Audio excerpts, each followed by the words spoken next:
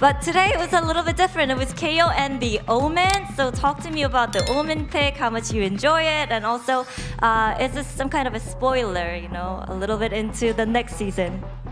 Yeah, for sure. Omen's pretty fun. It's kind of like Jet but controller, because it's very, you can make a lot of plays, and the character's really good.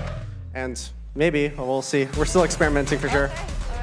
TenZ made a lot of waves recently when he showed off his Omen at the Africa TV Valorant League, especially after that quote. While he made a name for himself with his Jet play, and more recently he's been on KO, we have very rarely seen the star player take up the controller role. In his entire career, he's only played Omen in official matches 10 times, all of which were within the last 2 months. And he played lights out on the role. Sure, he may have made a few ambitious plays and got his fair share of criticism, even from our own Twitter, but you can't deny that he was effective on the role, all while bringing his star fragging power. I mean, he dropped 32 frags against DRX on Split. So with Omen being such a new addition to TenZ's agent pool, we wanted to take a look at a few of the plays and see why TenZ on Omen makes sense. The round that immediately jumps to mind when thinking about Omen as a playmaker, akin to Jet, is round 28 versus DRX on Split. This round saw TenZ get a massive 4K that clinched our position in the playoffs, all off of a play we call the dog deposit.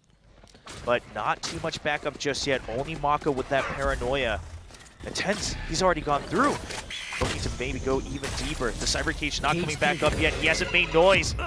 They're not quite aware that he's entirely in, and the paranoia catches RB off guard. Mako just trying to hide away, but can't find the second. Thankfully, his teammates are there from heaven and mid, clearing up the remaining forces. Still 2 members, TenZ.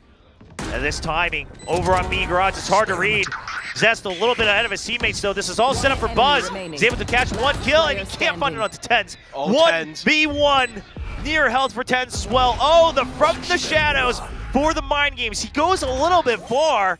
But Stax, he has no idea. He has to check every corner. He has to wait for the peek out. And now he knows, and no, it's going to be TenZ finding the idea is to wall off B, dog in to clear the site, and then deposit TenZ into the back site with a TP. As you'd expect, it starts off with smokes to isolate the B site. You have Zelsis using his wall to cut off the site, while TenZ smokes the entrance to Mail in mid. John is holding the A push, Zek in the mid push, and everyone else clears Garage. Once Garage control is established, Zekin groups up with the pack, and John picks up the mid flank.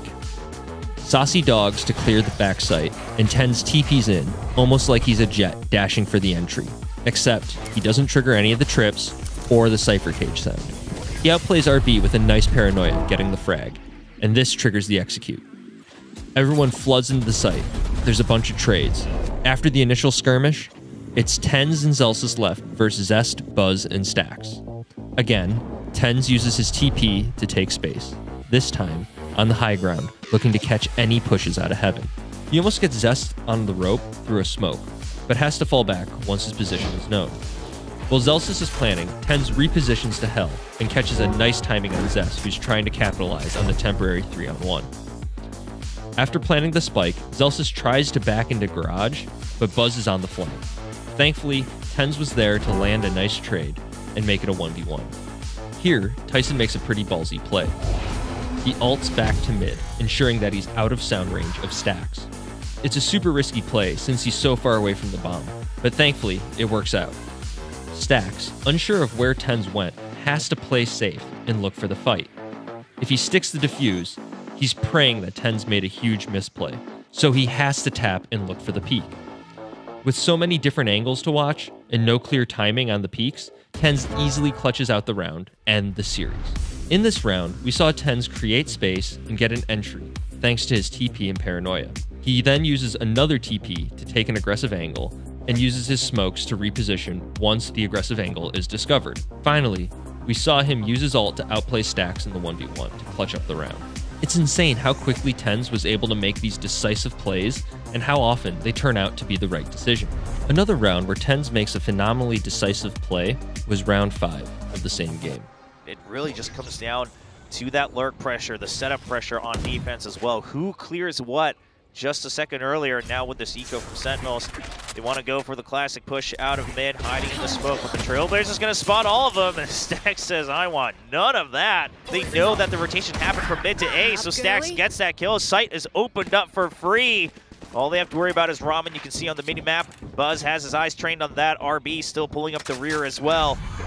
And DRX still just so cautious as they go for this plant. They don't want to over-aggress, give up a free rifle upgrade. Oh no! RB on the backside, not expecting TenZ to come through, and he could upgrade. They're trying to cut it off, and he's too good with it. Oh, well, that's two. Looking for another, trying to use the paranoia just to buy some space. Now he knows where Stax is. TenZ, he's picked up the rifle. He's looking to just hold Stax in position. However, his teammates don't have rifles in hand just yet. So he has the only firepower, but second with a long-range Stinger burst. And TenZ with a nice kill as well. Second with the showstopper. Split second decision-making from the Rays of Sentinels, bringing things back in the lead 3-2. We're on an eco, so we have Sassy flash B garage for info, while the other 4 players stack mid, hiding in a smoke. They get spotted out by Stax's dog, so everybody runs away. With the info from Sassy's bird that there was nobody at B, everybody cheats over to A. RB makes contact with John, but is quickly smoked off by TenZ. Using the space, TenZ TPs into elbow, hoping to get a frag or two if DRX actually commits.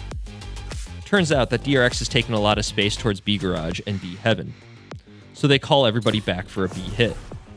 Sassy gets picked off, so Zekin, John, and Zelsis rotate to B through mid. TenZ pushes out A main and TPs past RB's tripwire, giving him a nice flank. He's able to catch RB rotating back to B, giving us a gun and a foothold in the round. DRX plants the bomb, and now aware that TenZ is on the flank with a rifle, Stax and Buzz re-aggress towards attacker spawn. TenZ catches Buzz, but Stax gets Zelsis in return. Knowing it's a 2-on-2 on site, John and Zekin make a play. Zekin gets the trade, while TenZ finally gets Stax in mid. From here, Zekin pops his rocket and clinches the round. While everyone played fantastic, and this round was a team effort, you can see how TenZ's aggressive flank, thanks to his TPs, was the key to unlocking the round. While these were just 2 rounds, you can find plenty more examples of TenZ making smart, aggressive plays on Omen from any series in the Africa TV Valorant League. Sure, there may be a few moments where he TPs into a silly spot and gets caught, but that's bound to happen if you're making aggressive plays on Omen. What's important is to see why he chose to TP there. See what potential openings he's making. You'll have to think of Omen as a jet, and then you'll start to see why TenZ on Omen makes sense. But they have to let go of the defuse, and it's doing the job of buying time. Sentinels, they don't mind if they drop some weapons as they're able to continue to spray down. Enzo all alone, no time. He has to at least find the kills, and he's not going to. Sentinels lead 10-4. And, I mean, haters be damned. It's off the back of a very aggressive shadow step forward from TenZ. Sentinels fans, got to be feeling good about that.